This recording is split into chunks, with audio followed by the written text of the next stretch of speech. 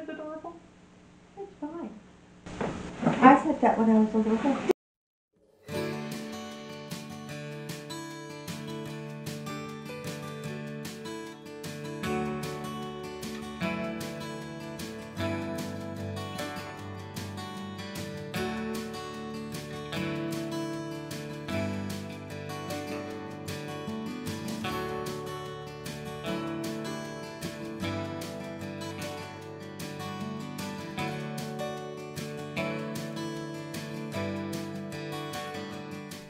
Hello everybody, welcome back to Wainwright Road. This is Marjorie Cook and today we are going to tackle this roll top desk. I found this on Facebook Marketplace for a total of $15. We went ahead and paid $20 because ATMs don't give out 5s or 10s. And yeah, so $20 and it was worth every penny. It's actually child sized, which I couldn't tell from the picture. I knew it was small, but it's actually a funny story. I didn't realize it was child sized until like day 2 of this project when I was sitting on the floor and realized, wow, this is going to be a really small chair. So yeah, it's a kid sized desk. And when my mom came out and saw what I was doing, she just went gaga because she had one when she was a kid.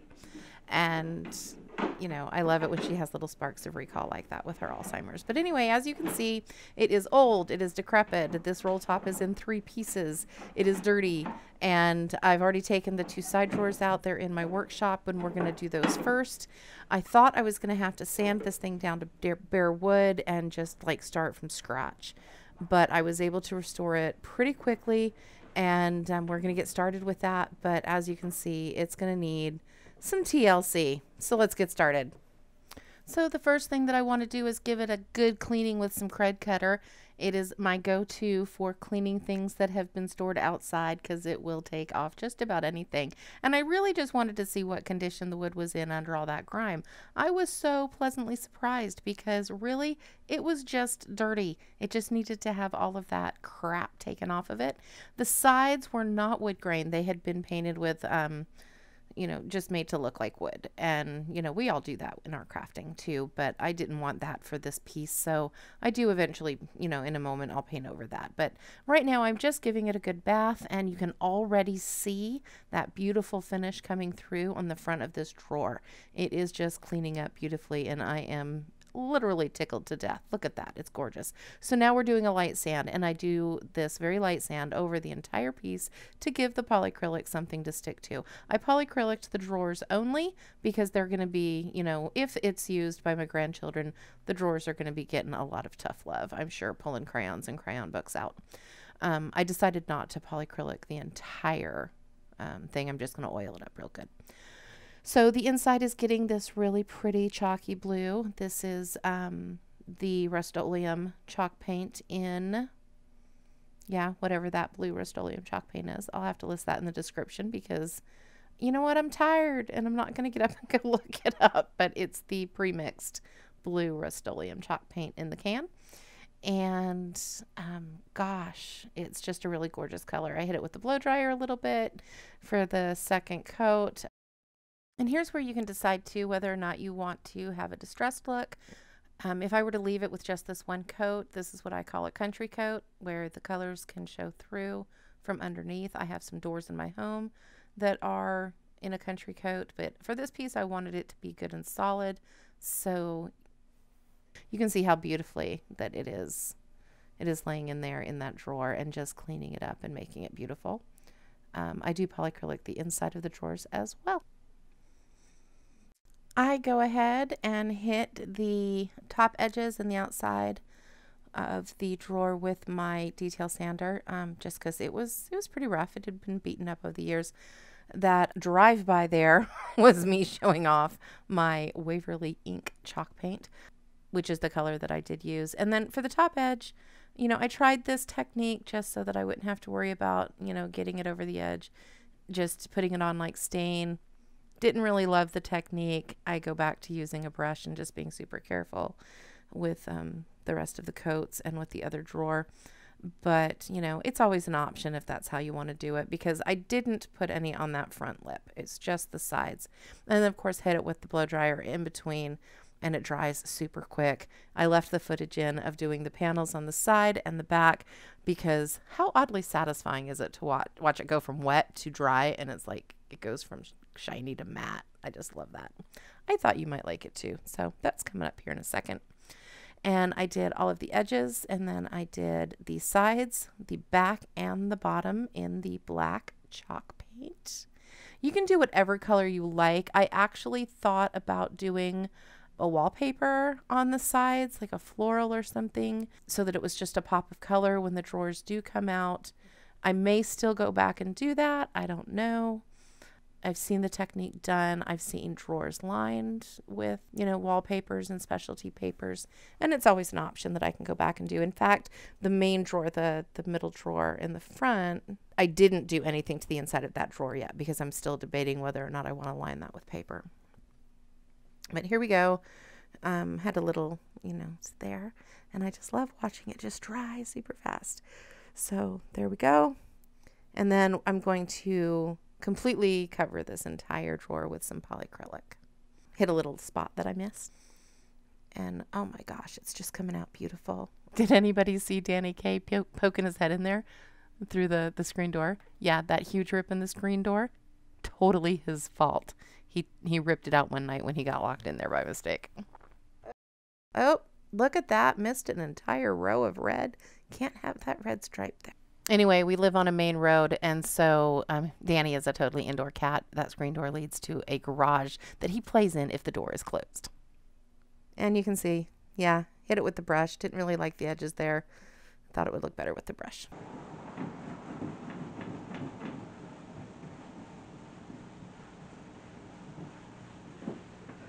Hi, baby. At least I didn't touch you. I heard the door. You still don't.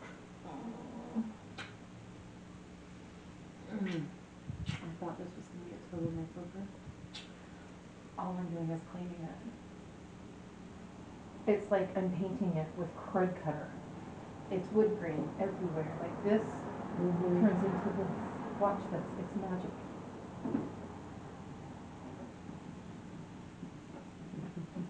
It's just dirty.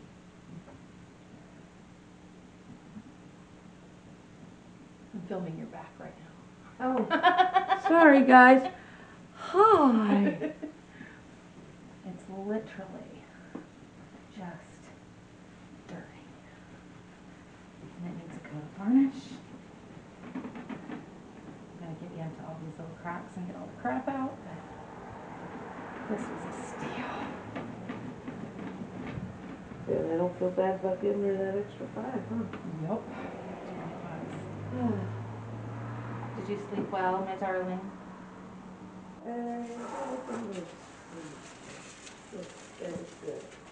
But anything with your eyes closed and amber in the background is restful. Yeah.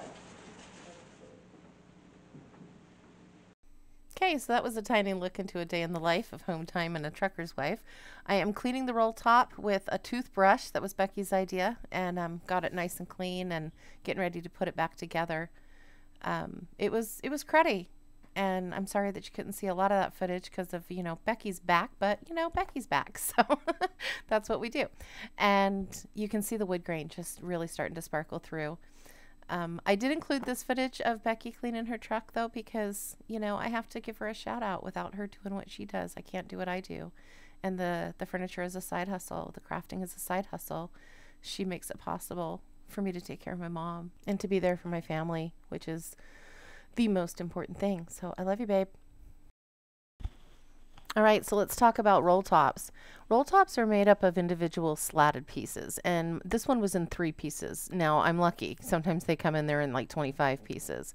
So this one slat needed to be reattached, and this is actually double time speed. But you can see behind the slats is this piece of muslin, and it's like a canvas. It's a pretty decent piece of material there.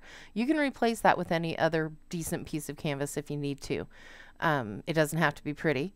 This one was in fairly good shape. It was just that the slats had come off of it. All I did was glue the slats back on. I used regular I used regular hot glue for this. I didn't use any special kind of hot glue. You could use fabric hot glue. You could use the really good Gorilla hot glue, but I just used regular because this desk isn't going to be used every day.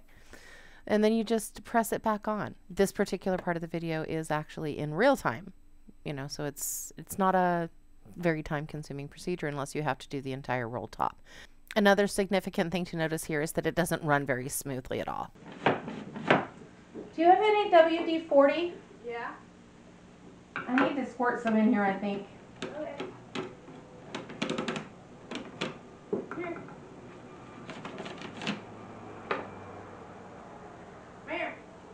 There. There, woman. There. There, woman. Do I have to shake it? No. Okay, so all that, you know, mushy stuff earlier, when it comes right down to it, my girl is a geek. Come here, woman. What the heck was that about? So I'm just taking this WD-40, which is actually, from what I understand, it's like fish oil. And I squirted that into the runner, the little groove where all the slats go through. And after working it in for a while and spraying it directly where it needed it, and finding a nail in the back that was kind of blocking the progress of the slats, I was able to fix this to the point that you could raise and lower that roll top with one finger on each handle. It was pretty brilliant, and it works like a charm now.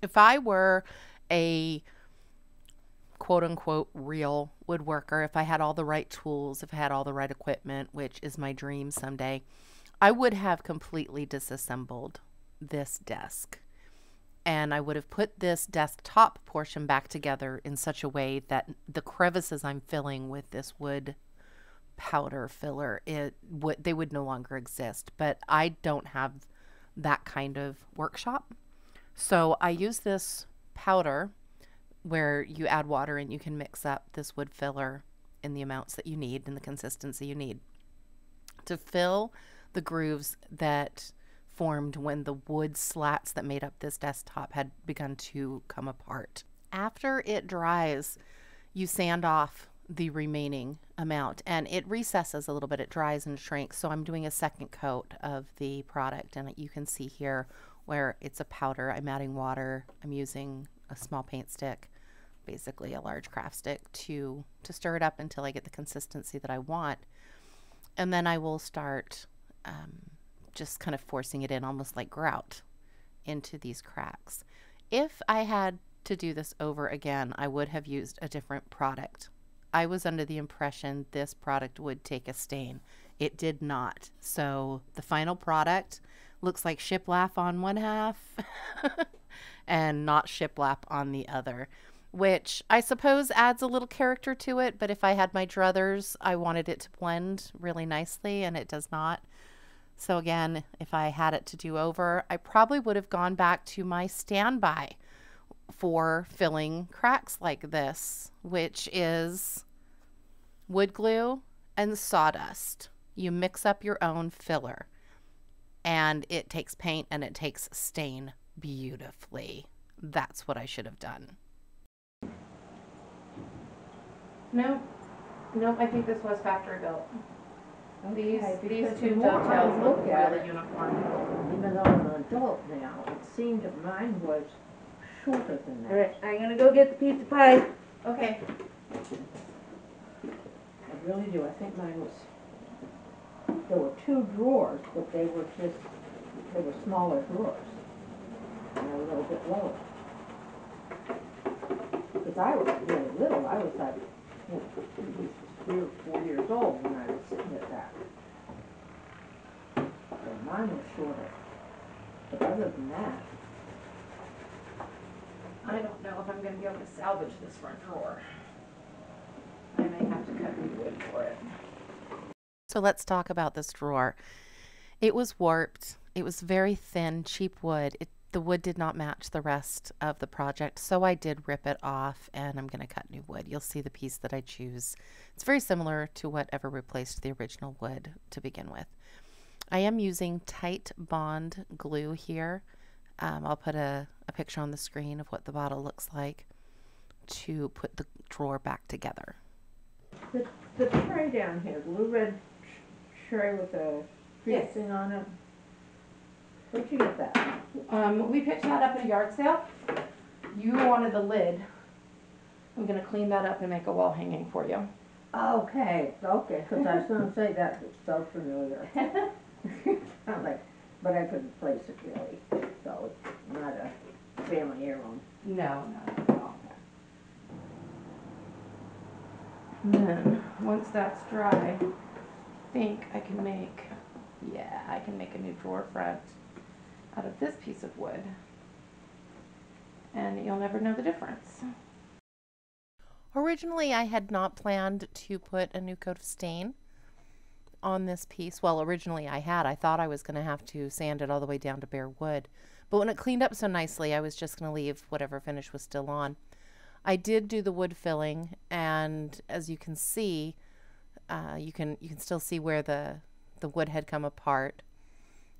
And because of that, because I had to sand off that wood filler, I decided that I would go ahead and just put a coat of wax over or not wax, but stain over the entire exterior. And I'm glad that I did, because it really freshened it up. It made it look nice and shiny and new. But this wood filler dries and sands off quite easily once it's dried. I couldn't get my detail sander underneath those shelves, which I'm sure if I'd worked really hard I could have removed them. But I'm leaving them distressed, and so I didn't bother. But I got in there with, a little piece of sandpaper, and it came off quite easily. And once everything was smooth, I hit it with the Minwax Early American is the color of stain that I prefer. And I just kind of touched everything up. And again, professional woodworkers, people that do this all the time, probably would do this in proper stages. I ended up doing sections at a time. So while I'm staining the surface of this desktop because I've just finished sanding, I still have not crud cuttered and cleaned all of the sides. The other reason that I decided to put a new coat of stain is there on the side that I'm working on right now. You could see some drips that were from the fish oil or the WD-40 that I used, and this blended them in quite nicely. So here I am taking off the form that I created when I glued the legs back together. The pegs were coming out where the drawers met the rails, and so I created, just using a couple of old pieces of wood and some duct tape, some really nice straps because I didn't have clamps big enough to hold that together. I put some Tite Bond into the joints, wrapped it up with duct tape overnight, and I think it was overnight. Yeah, it was mostly overnight, although this particular footage right here is shot about 3 o'clock in the morning because I couldn't sleep. So I did go to bed. I did not get a good night's rest. And then the next day we build. And good morning. It is time to build us a drawer. Now, this was not the first thing that I did that day. The first thing that I did when it came to refinishing this beautiful, almost 100-year-old child's desk was fix that handheld skill saw that you see me using. I've only had it for one blade's worth. Basically, I used the blade that it came with, and the first time I changed the blade, it never worked again. And so the first 2 hours of working on this project consisted of standing over my phone looking for YouTube videos about how to fix this thing. And I couldn't find one. I literally could not find one. And so I'm probably going to make that video. But I ended up jerry-rigging it because basically what happened was I was missing a piece, I think. The blade was wobbling, and so it was binding in the wood, and it would stop spinning every time it came into contact with wood. So I had to put something in there. I used a little tiny piece of the sandpaper that comes for my sander that you just saw me using, and I used a little square of it that usually comes at the end of the adhesive pad. So it had felt on one side and sandpaper on the other. I put the felt side next to the blade with a little hole in the center to put over the screw. I used it basically like a washer. And that put just enough torque on it to hold that blade steady, and then I could use it. So you can see I cut a piece of the really thin plywood to the same shape as the original drawer front, and I sanded it smooth. Here I am sanding where I'm going to attach it. I attached it using Type Bond and hot glue, and I let it sit for, you know, several hours. Type Bond is actually a great wood glue for these types of projects because it will set up in about 2 hours. You can do pretty much anything. If you put torque on it and pull it apart, it's going to come apart. It's just not that kind of wood glue, but you know, it's going to hold its own for the purposes intended. So once I got that stained and the stain had dried enough, I went ahead and attached it to the face of the drawer on the edges there, and then let the glue set up a little bit, washed away the extra with water. It's a water soluble glue, which is great. And then I just used little teeny tiny penny nails to give it some more durability and sturdiness. There's the old drawer, there's the new drawer. Okay, so I'm back. I gave it some thought. I had some pancit, some beautiful Filipino food, and I'm going to try to recreate the wooden handles using these. Now, they're not going to be identical, of course. They're going to be a little bit different, but I'm going to try to get the bubbles in there, and if that works good enough, then that's what I will attach to the drawer. And if it doesn't, if I'm not satisfied with it, with the recreation, then I will go ahead and use the porcelain knob.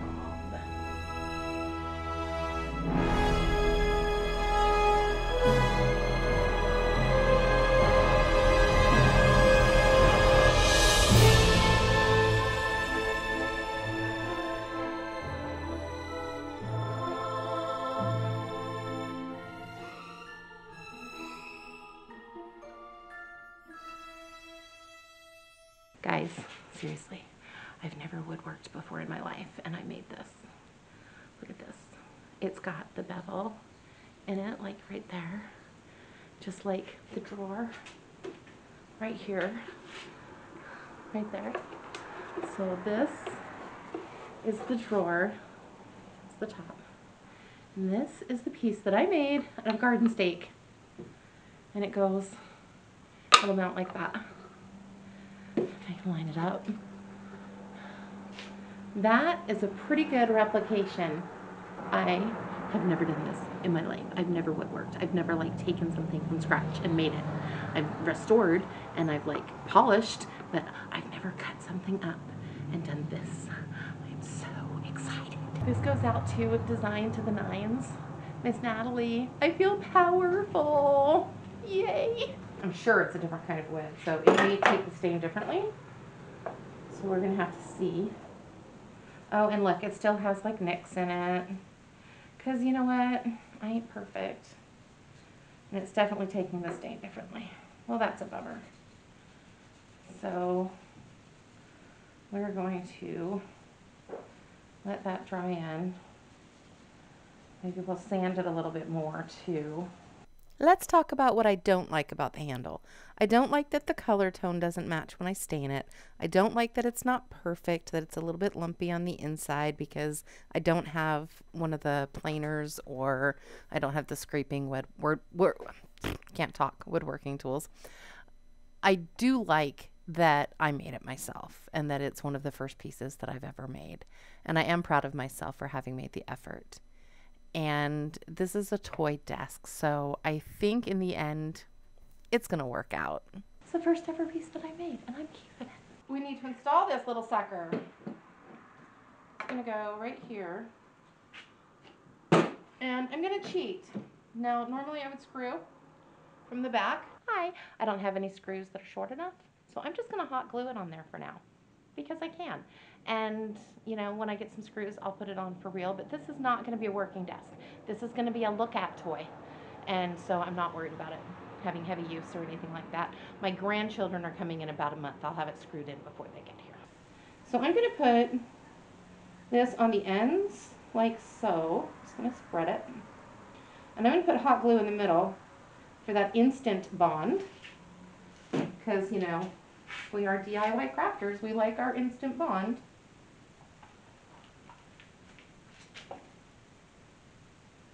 We're going to put it like so. Just like so. Look at that. I'm not going to lie. I'm happy as a clam with this. I am thrilled with this little handle.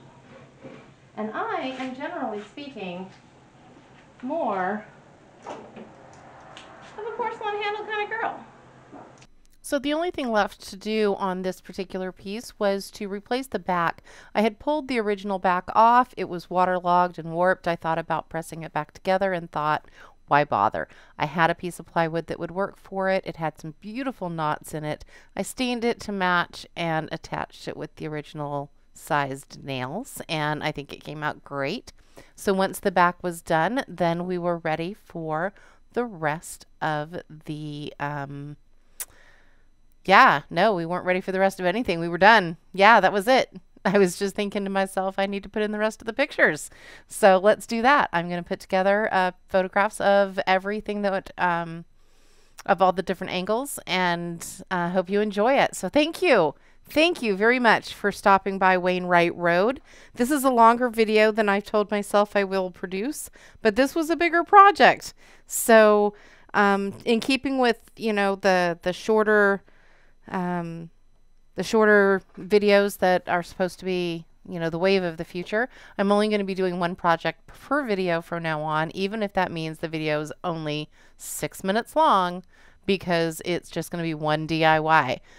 This was one DIY, but this was a 4-day project.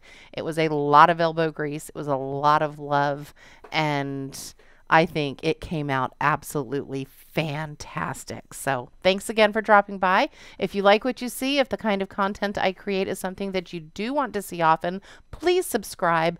Otherwise, hit that like button. Share this with your friends. I am trying to build a channel here that will be successful and will help bring that trucker lady home for good. So thanks again, and y'all have a great day. So the drawer, as I'm cleaning it here, talking with my mom about her childhood, and of course, you know, we're gonna have the tornado siren test right now, every day at 12 minutes past noon.